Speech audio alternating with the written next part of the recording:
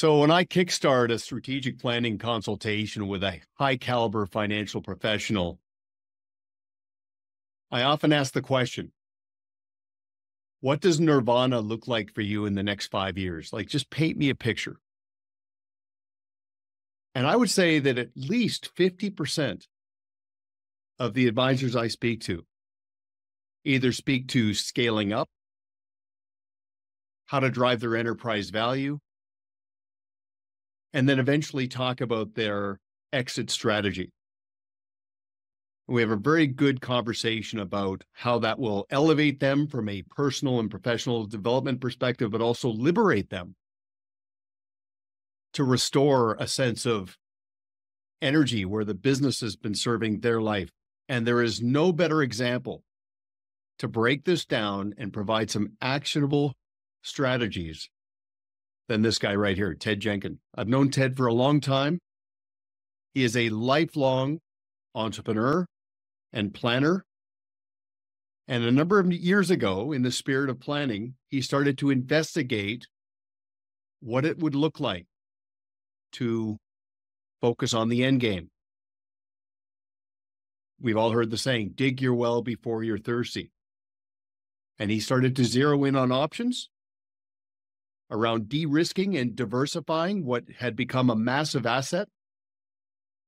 And he entered into a sell and stay agreement. And Ted, great to see you. Great to be here. And I'd have to say that that was one of the most profound business decisions you ever made. Well, thanks for having me on, Duncan. And I will say that it sort of reaffirms what I always thought as an entrepreneur, but we try to help build wealth for our clients, but the best way for us to build our own wealth is in the enterprise value of our own business. There is no better investment, not the stock market, than your business. It has been true. It's true today, and it will be true that way in the future. Yeah, well said. And everybody, you know by now that the theme of this conversation is that every business is built to be sold. And these are proven strategies to maximize your end game. So, Ted, again, safe to say that the liberation and rejuvenation that you experienced on the other side of your exit strategy exceeded expectations, number one, and then number two, propelled you to become an advisor to advisors to help them maximize their life's work, de-risk, and diversify, because as we all know, many financial advisors, their enterprise value, their business is their most valuable asset. So tell us what we need to know about your experience, and let's get into this. I've got an array of questions I want to ask, and let's make this as valuable and actionable as possible. Well, I may make you laugh, Duncan, and say that, every day when I talk to advisors, it's shocking to me the amount of head trash that I hear every single day that advisors tell themselves about what they think about their business, what they think about the industry, and in many cases, what they perceive to be the valuation of their business. It's still bizarre because I guess almost like people talk about the internet today, there's so much misinformation and disinformation out there that I will start with this very simple comment. Everybody who's watching this, you could do whatever business valuation you want. You want to hire a third party? Great. You want to hire Succession Link or FP Transitions or one of those companies? Great. But the only place you will ever find out what your business is worth is by taking it to the market. Because the one place that never lies, Duncan, it never lies, is the law of supply and demand and what the market tells you about what your business is worth. Now, I say this because the whole 2 times recurring revenue, 1 time commission, or I heard now maybe I could get 3 times, but it has to be in an earnout. We find today, every single day, and Duncan, we will do 40 of these this year, 40 transactions that most advisors that sell for less than 4 times revenue are out of their mind. And in many cases, larger practices will sell for 5, 6, 7 times revenue. That's what the market says. So I just want to start this by saying, quit the head trash, okay? And try to get down to the facts about what you need to be doing in your business to get there, like you mentioned, so it can be sold, and then understanding the best way to be able to get that enterprise value. Okay, well said. And it's funny because I did want to talk about that signal to noise ratio. And this is what I hear from advisors that interact with you, because as I said, Ted is still a financial professional. He's a thought leader. He's a subject matter expert. He's still very much immersed in the financial services space. But what's emerged from his own experience is that he is now an advisor to advisors. And we have introduced advisors to Ted and his team to help them navigate through what it looks like to maximize that outcome. And the signal to noise ratio is so incredible because ultimately, experientially, you enable a financial professional to focus on what matters, focus on what they can control, and just focus on the signal so they can have a good outcome. I believe that to be true. And as we've done these podcasts over the years, it's getting advisors, I think, to think about as they work with you and they build their business about the real behaviors in your business that you want to be doing and the ones that you don't want to be doing. And whether, you're right, every business is built to be sold.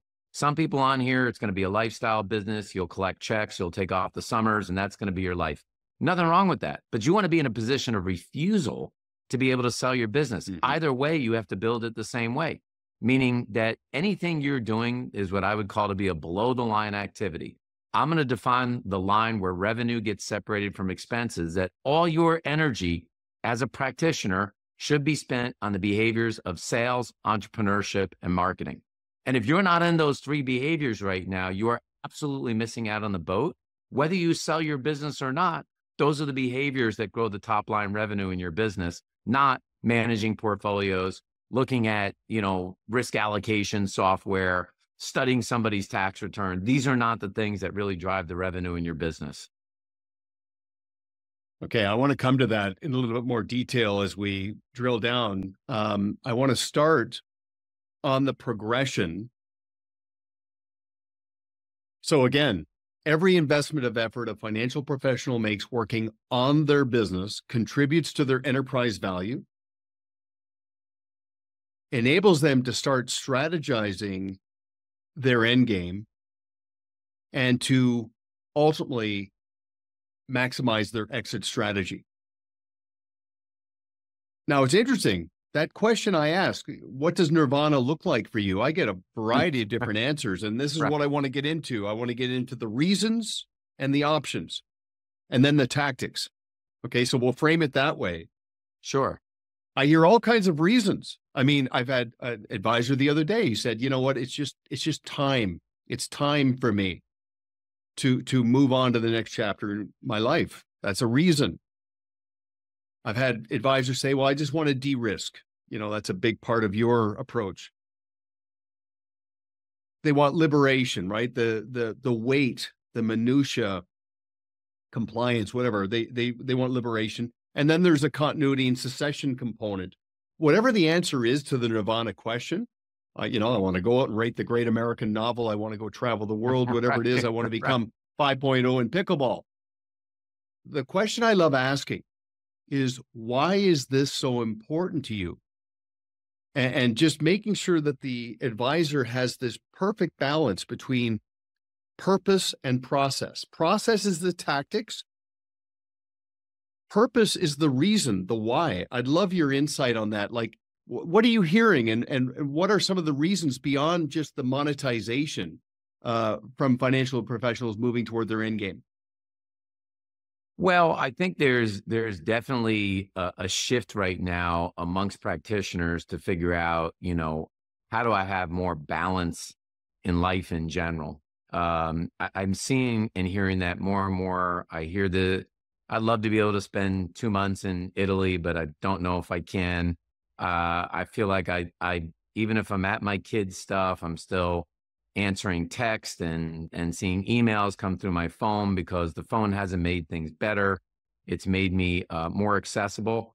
But, one of the things I hear, especially a lot from small ensembles and solo practitioners, is I need to be with somebody bigger. Not like I want to get recruited, but I want to be in something that is transformational in my business, and I can't figure out certain pieces of the business so I can scale this bigger. Now, that may be HR and payroll. It may be money management. It may be that they're not great at segmentation. It may not be that they're great at pricing. But a lot of people historically, Duncan, would join large OSJs to get a collaboration. And many of them are realizing by even selling a part of their business, they can de-risk and take some chips off the table, but get into a collaborative operation that's much more accretive to their business than joining an OSJ. It's a big bifurcation in the business, right? Which is, I'm not saying leave your OSJ. I'm just saying that that's not the only option to figure out how to scale your business. And you've got to think through these things. But I'm hearing a lot more about, since COVID, especially, Duncan, that life's short.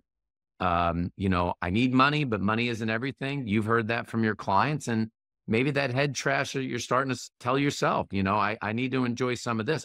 I know I did it for that reason, Duncan.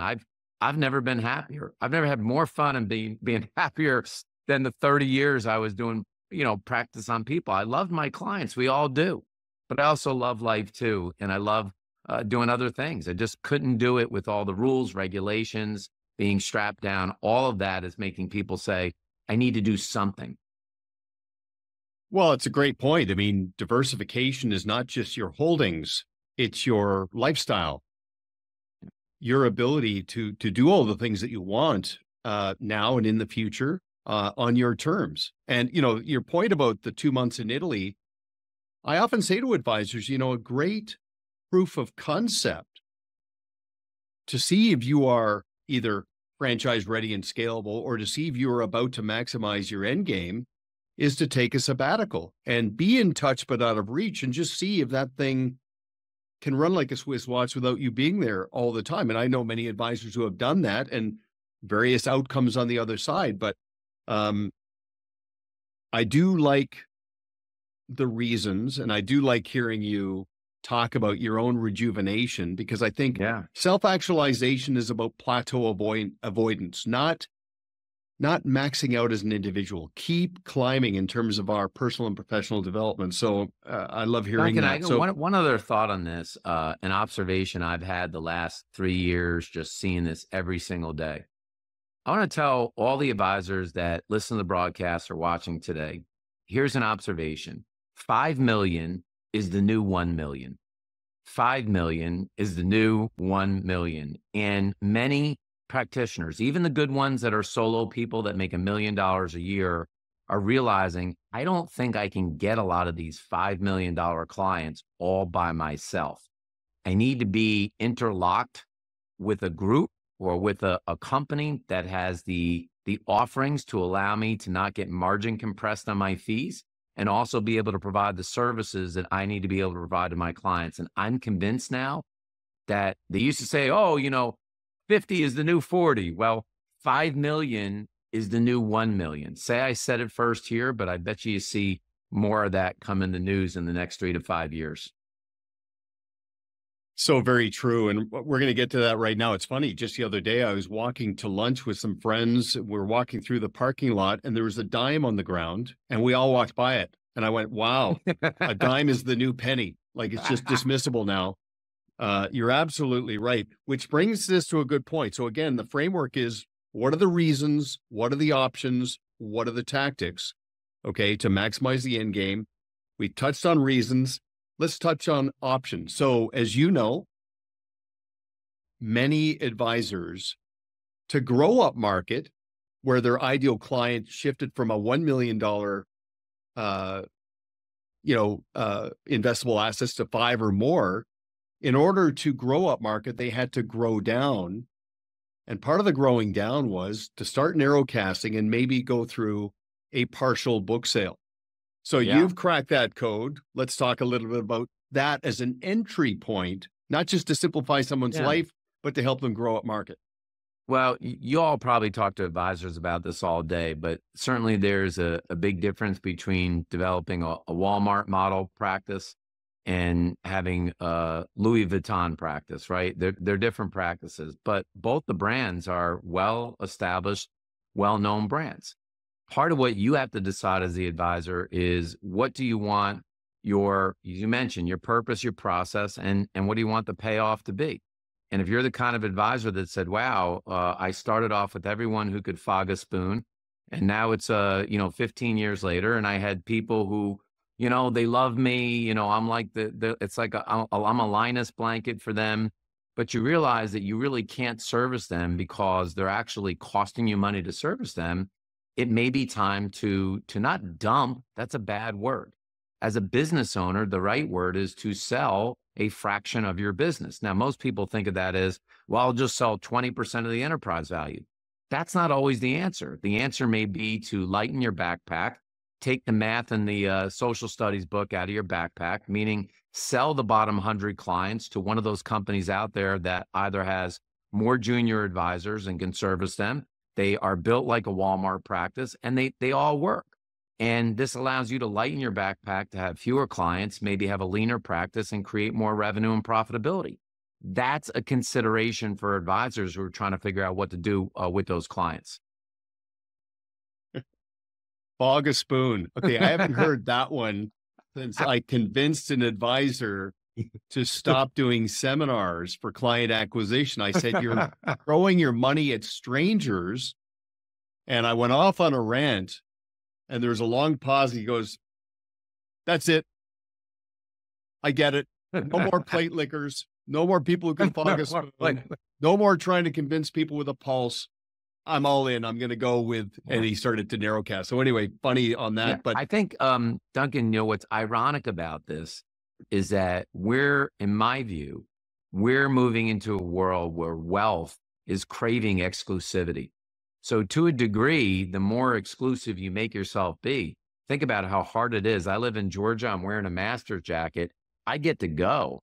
I'm never going to be a member. And but people would give their right and left arm to play in that golf course. When things are that tough to get into, wealthier people want to get into it. So which way are you building your business, right? Are you open for anybody and everybody to come in and be a member, or can only some people be a member, right? That's sort of a great operative way to think about it. Well, and you're absolutely right. And by the way, you'll never become a member with that attitude. Okay. I think you're going to be invited at some point. I know my place in life, Duncan. I'm not going to become a member at the Masters. I had a conversation recently with an advisor on the topic of a growing down and a partial book sale. And we're talking about how to position it. It's, you're not selling your clients. You're actually doing them a disservice by keeping them. Right. And you're doing yourself a disservice because you've got this core of clients whose needs are evolving, becoming more complex. And we talked about alternative investments and how so many of those high caliber clients are either pursuing or already have investments outside of the advisor's process. I said, you're never going to earn that and capture that as it goes into motion if you're all things to all people. So there are many layers to benefits that come from the growing down and the partial book sale. And I'll just tell everybody, Ted and his team have cracked that code. So if that's a way to ease into this, to liberate yourself, to pursue some other interests, and to go deeper and grow up market with your ideal client, then you've got to have a conversation with Ted. More on that in a second. I don't know if we've ever talked about this next one. I had a conversation with an advisor not long ago who was telling me that he's got a protege, a team members in place that he wants to hand the torch to. And he was talking about basically self-funding the transition. And I said to him, from a risk management perspective, you're at the mercy of their continual execution to fund that. Perhaps you need to look at alternatives, intermediary who can finance that transition to give yourself some certainty, but also empower them to have real skin in the game. So thoughts on that? God, I hate that idea. I hate it. I hate every bit of it. First of all, listen, if you believe the best way to get your valuation is to, wait 15 years to get your money, or 10 years to get your money, or 7 years to get your money, go ahead and do it. Most advisors who do that, by the way, Duncan, that I've seen, they don't even attach an interest rate to the way they get self-funded back. So it's almost like getting a pension plan that doesn't have a cost of living adjustment. And you're going to be your own worst enemy, which is why you want representation. When you have the two puppy dogs in your office that have been your girls or your boys the last 15 years and they've been your loyal soldiers, you think you're going to get your best price? Or are you going to say, I just want to make sure that I take care of them and I take care of my clients? And in the end, you're actually going to do a disservice to yourself by not getting the best value you should get, even if you do sell it to your other advisors. So a lot of times, like having somebody there as a third party takes some neutrality out of your own emotions of selling your business. I hate the idea of the self-funding. I've seen advisors do it. It's the old world of the way that it was done. And you do have a lot of risk. If you leave and the advisors blow up your business, you got a big problem. Yeah, exactly. And I mean, I get the nobility. They have been loyal soldiers. They've earned the right. But talk about no good deed goes unpunished. I mean, one substantial revealing market downturn or jolting episode, and it's so revealing. And then, of course, the person who's at most at risk is Let me give you a real live example for everybody on here. I recently had an advisor that was at Cambridge. He's basically been with a junior advisor in his business. The guy was more like an indoor cat than an outdoor cat, right? He wasn't a hunter. He really was a servicer, no claws on him. And the thing is that they've been splitting 70-30 on business in an informal way for 20 years. So it's almost like living with somebody 20 years underneath the law. You might be considered married because you've been, splitting business that long. And in the end, the advisor pursued a transaction and basically said, I'm going to give you, a little bit of money for being here this long. The advisor said, wait a minute, I own 30% of the business. I mean, I've been getting a 30% payout. I've been getting 30% of the profit. And the other advisor said, no way, man, you just been here taking all this business that I've given you all these years. That's all you've been doing. Turned into a huge war. The advisor split up. Nobody won. And they're in a massive legal battle now. My only point to you is that you might have a few people in your practice that are indoor cats, great people, servicing clients, no claws. They do a great job for clients, but they're not going to be able to rainmate for the business in the future. And you got to consider all that when you think about the totality of selling your practice. You've upped your analogy game, I see. It's very, very good. I'm taking notes, and most of them involve humor, metaphors, and analogies. I like them. Okay, so of course we have many advisors that the transaction is brokered internally within the firm. And there's a time and a place for that, of course. But I think your favorite, I mean, it's what you experienced yourself, and those 40 that you're moving through and helping them navigate through their exit strategy this year. I think your favorite, of course, is the sell and stay. Yes. So there's reasons, there's options, there's tactics. Yeah. Let's talk more about that. I'm in the real M&A world outside of financial advisors. So I'm selling businesses every single day. And I would ask every advisor on here to go do your own research in the last 25 years and see what the average of the S&P 500 is, and then see what the average of the private stock index is, and try to compare the returns on those businesses. And besides your NVIDIAs of the world, I get it. Publicly traded companies are basically a slow locomotive train relative to privately traded companies. Now, I say this because what's great about a sell and stay option is that if you do this right, you can get enough cash at the close or the early years of the closes to put yourself in your own financial position where life's going to be good no matter what. Your clients aren't going to have a noticeable change whatsoever. You're going to get paid to continue to run the business. But most importantly, if you take some stock or swap some stock, you're going to be on a locomotive train that's moving so much faster than your train ever could. So much faster. Now, I can tell you this because when I did mine, the stock has basically tripled in value in 5 years. If I had run my practice and I kept it 5 years later, I wouldn't have tripled the valuation of the practice. Why? Because I'm so much smaller. And as a small train, I can move fast.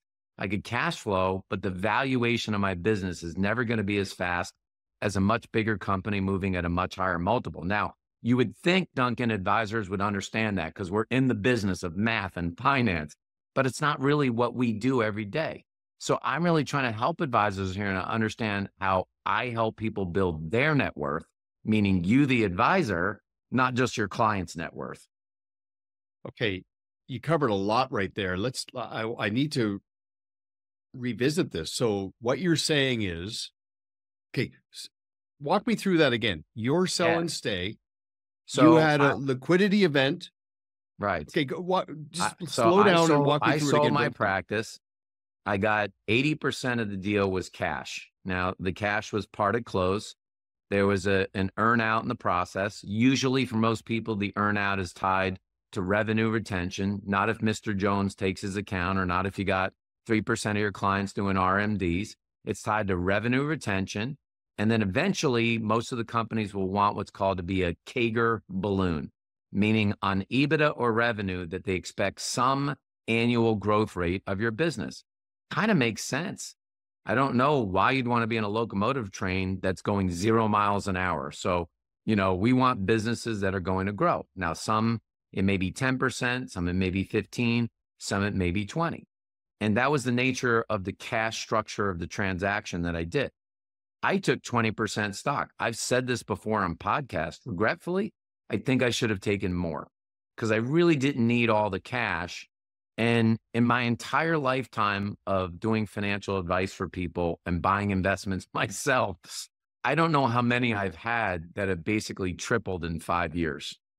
And why did it triple? Well, I was in a pool, Duncan, with basically 30 or 40 other very strong wealth management practices that have 99% client retention. They have 90% plus recurring revenue, and they drop 50% of the cash flow to the bottom line. How many businesses do that in Canada or the United States? The answer is zero.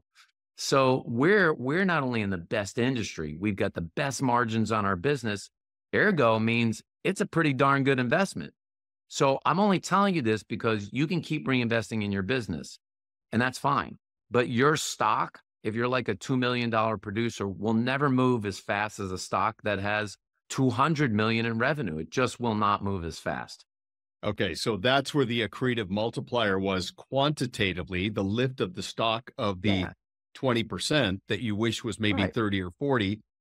But I want to come back to the qualitative multiplier. Are you a better entrepreneur? Are you a better financial advisor? Do you love what you do more now than you did 5 years ago? Even when I was an employee, Duncan, after I sold my practice, I liked it more because you know what? I didn't have to worry about doing all the interviews to hire somebody. There was an HR department. I didn't have to click ADP every week and figure out if payroll was done right and who got expense reimbursements and all this other stuff. There were parts of the business. I didn't worry about money management at all. It was all outsourced. So, the thing is, it lightened my backpack to basically do what I love to do, which is be a marketer. It's my favorite thing in life. And then after that is selling. And life just got a lot better. And so even if you sell and stay for the next 20 years, I bet you your life is better than just the way you're doing it today. Unless you want to be the entrepreneur that's, lean practice. I hardly ever talk to clients. Again, 3 months in Italy, I get it. But I don't think you'll build your net worth as fast as you would by doing a transaction. And I think that's the interesting twist to the end game and the exit strategy is it's on your terms, which means if you want to stick around and just focus on the things that you love to do, because I tell you, again, a strategic planning conversation, I asked the Nirvana question. I asked them why. And this advisor, there's a long pause, exhaled, and he said, you know what, I'm just tired. I'm tired of, and he listed off the minutia around hassle factor, HR, and things that he doesn't have scale or expertise in, but was part of his reality because it was his business. And your point about outsourcing, automating, allocating, it's so much more powerful to draft in behind somebody that's got scale to liberate you to focus on what you love to do. Because I said to him, what do you love to do? And what would your life look like if all you had to do was what you loved to do? Could feel the energy change in that conversation. So I'm glad you broke that down a little bit further. Reasons, options, tactics. Let's get into the weeds on tactics. So, our mindset, we say, look, depersonalize. It's not the TED show. It's not the Duncan show. Make yourself obsolete. My favorite question to ask somebody who's thinking about getting to that next level is, what does your business look like if you took a month off tomorrow? What does that look like? Describe it for me. And let's describe what it looks like if your associate or your protege takes a month off tomorrow. No warning. What does it look like? Interesting conversation around depersonalizing the business and emphasizing the practice and the process, not just the people. Thoughts on that? Hey, look, I learned it the hard way. It was the Ted Jenkin show for a long time, right? I was the guy. I was the guy on the radio every week. I was the guy doing TV, and it feels good at first, and it's like everybody says, I want to be famous one day, until you can't eat at a restaurant without somebody stepping up to your table, right? And so, um, yeah, I will tell you, like, your name may be on the door, but it doesn't necessarily mean it has to be your face in every single aspect of the business. And that's the biggest mistake I made in the business as I was growing it. And we had a successful business, but it didn't come without a lot of a lot of brain damage. I wouldn't be in the middle. And then two, the biggest one after that is money management. Head trash yourself that money management is important, that you can beat the S&P 500, that you're a great stock picker, that you got some dynamic strategy that nobody thought of before. Then you should just quit the business and become a money manager. Go work for a portfolio company, right? But it's not what's going to drive your business. I finally learned in the end that if I had a good, solid strategy and a good story behind it, it didn't matter if we were the people changing, the wheels and hubcaps all the time. Yeah, absolutely. Well, it's interesting. I've gotten an acronym. You're great at metaphors and analogies. I'm great at acronyms. We all have our skills. The acronym I use with advisors to frame their preparation is TOP. Reach for the top, right? Reach for the top. So TOP, tidy. How tidy is your business? So I want your opinion on that in a second. How tidy is your business? How organized is it behind the curtain? Orderly. Like, is there consistency in your client acquisition? Is there client retention? Are you perpetually at red line? Is there order in your business? And also, is there probability for growth and bandwidth? And then, to your point, proprietary. How much of what you focus on can a client only get from your practice and your process? Your point about how you manage money, I mean, it's obviously incredibly important, but it is commoditized, it's not proprietary. I love it when advisors get all serious with me. They say, look, you don't get it. We do things differently here. We take a holistic approach to financial planning. And I'm like, oh, okay, good. You're the one. You're the one who does that. No disrespect. I mean, your core competency, your intentions, your moral compass, all of that is incredibly important, but that is not proprietary. I can get that somewhere else. There's a placeholder for that. Let's talk about the things that are just yours, your practice, your client experience, your model for client acquisition, your brand within a brand, your process, your way. I'd love your feedback on any and all of that. Well, what's true in general is that, and it makes all of what makes sense about building a business to be sold, is to completely systematize the business. I talk to a lot of advisors around the country in many shapes and sizes, and almost none of them have the same initial client meeting outline for all the people that work in their firm. They may not have the same strategy session. Some people in the firm have a different money management approach. And it's like, our thought initially is that we're going to not look as good to the public if everything looks scripted and systematized, whereas all the great brands around the world are completely scripted and systematized. So again, I keep using this word head trash. It's such a head trash thing because all the great businesses in America are completely scripted. That's just the way that they work. And then you've got to think about your brand. Many advisors don't think about the brand and how valuable it is in terms of lead gen and what it means to the public. When I opened Oxygen in 2008, I was the first really to do the X and Y generation before anybody thought about it. And we sold fun, Duncan. We sold that we aren't your parents' financial firm. I had no financial magazines. I actually had an oxygen machine that you could stick in your nose in our lobby. We had a Wii gaming station. I served all the drinks for Gen Xers that reminded them of their childhood: Sunkiss, Mellow Yellow, Yoo-Hoo, Tab. And people would say to me, not, you guys are great at financial planning. You guys are great at money management. They would just say, you know what? I like it here.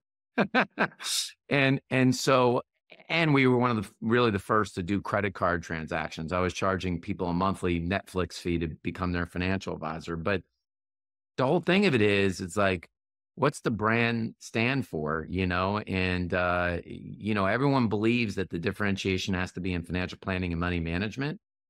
Not true. Not true. We used e-money. We got Redtail for our CRM. We didn't have that much that was different in there, but we had fun. And people liked the brand and they talked about it. Most advisors are on the third floor of some nondescript building. It says Jenkin Wealth Management. You walk in, there's a picture of a bull and a bear, and and CNBC is on. Congratulations. You just copied every other advisor in the country. And, we just didn't do that. That's what made us great. It was the way we sold the brand, not all the other stuff.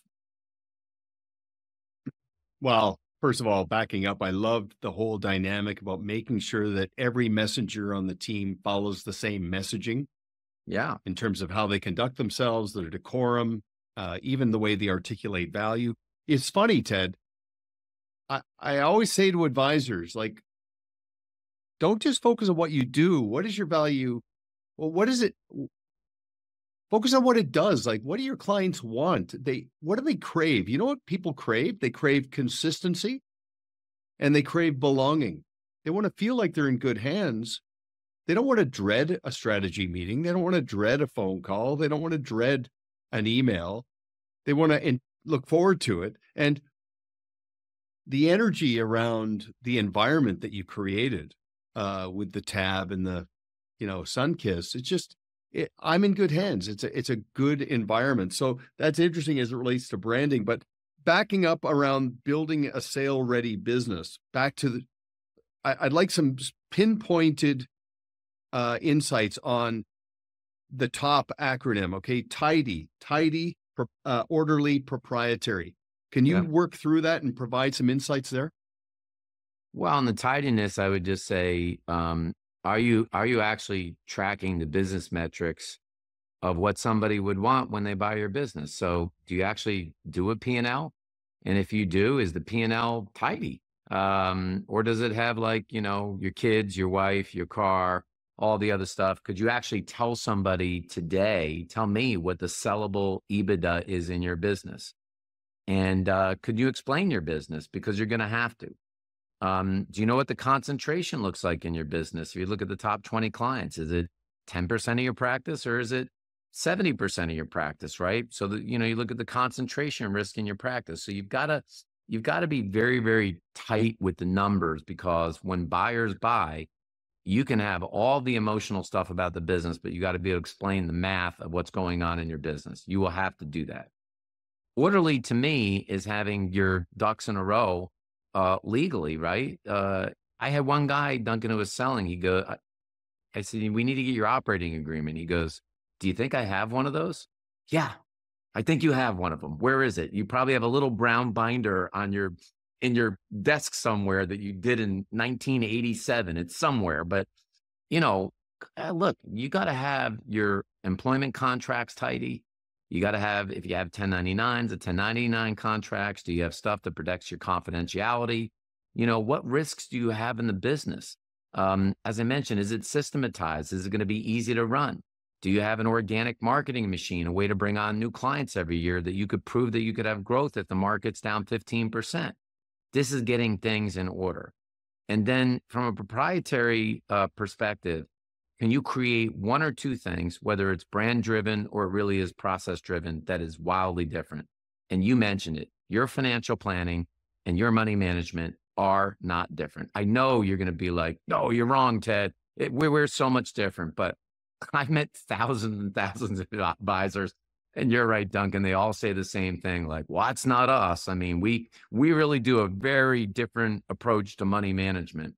Okay, so does Ken Fisher, and he's got a lot more money than you do. Not because his money management is different. He just crushes you in marketing. That's the difference, right? He may say he does better money management.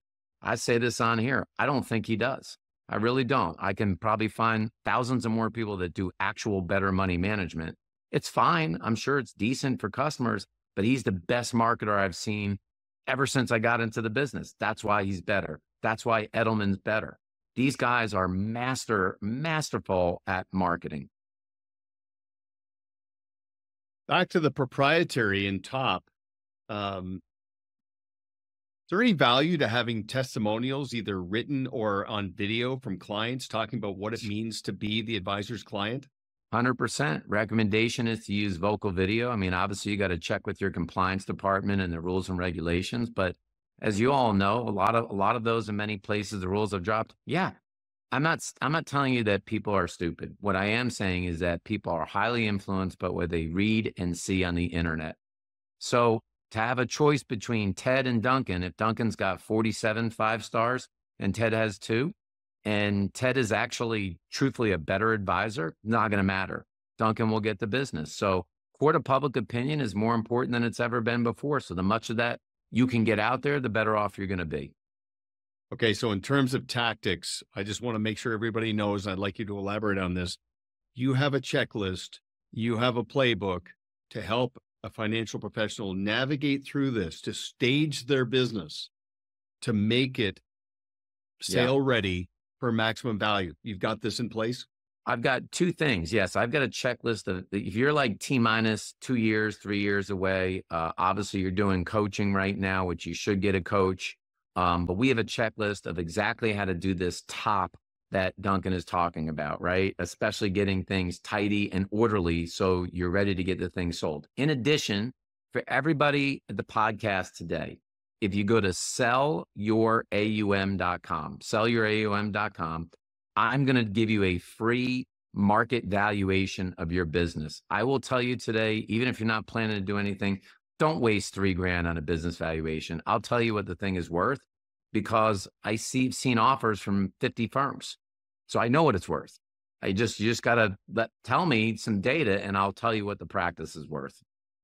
Oh, that's invaluable. I mean, the only thing I like better than saving $3,000 is the fact that my brand new top acronym is getting traction in real time. I like it. It's going to replace some of my metaphors. Okay. So back to we can wind down here. Your call to action is go to sellyouraum.com, have a conversation with Ted and the team, do the valuation, go through that exercise, get your hands on the checklist. And I tell advisors, in terms of expectation management, I'd like your feedback on this.